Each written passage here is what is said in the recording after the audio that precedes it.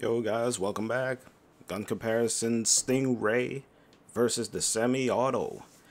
Now, both of these semi-auto rifles have the same model, as you can see from the OG one in the Resident Evil 4 remake model is the exact same. It's just that they modernize it for today's generation and it looks pretty cool. Now, let's move on to the stats when it comes to these two semi-auto rifles. For the Stingray, it has a power of 490. It has an ammo capacity of 18 with a reload speed of 1.18 and it has a fire rate of 0.92. When you upgrade it and get it to its exclusive version, it will have double the fire rate.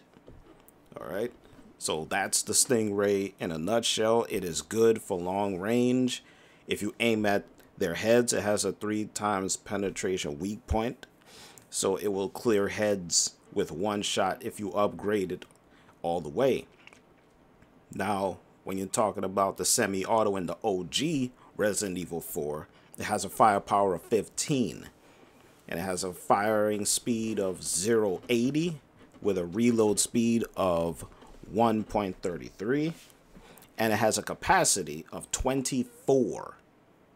Alright, so you're talking about 24 versus the 18 that the Stingray has. The semi-auto for the Resident Evil 4 will blow it out of the water.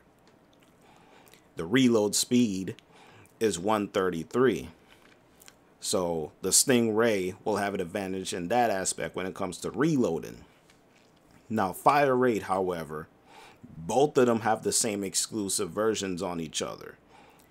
The firing speed for the OG Resident Evil 4 semi-auto is 0.80. So if you add the 2 times firing rate, it's going to be firing much more faster than the Stingray by 12. So you're talking about 0.80 versus 0.92. It has a 12-point differential right there.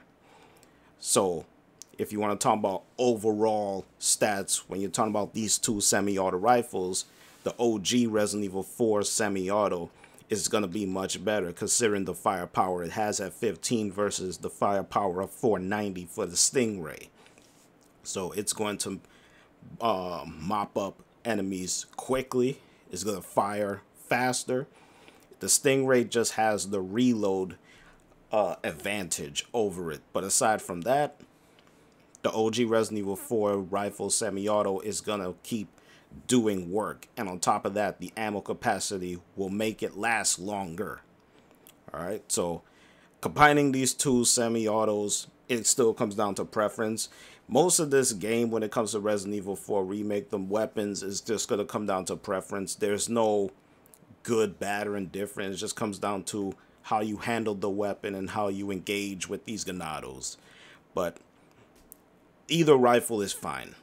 Either one. But if you're talking about straight up firepower, it's the OG Resident Evil 4 one.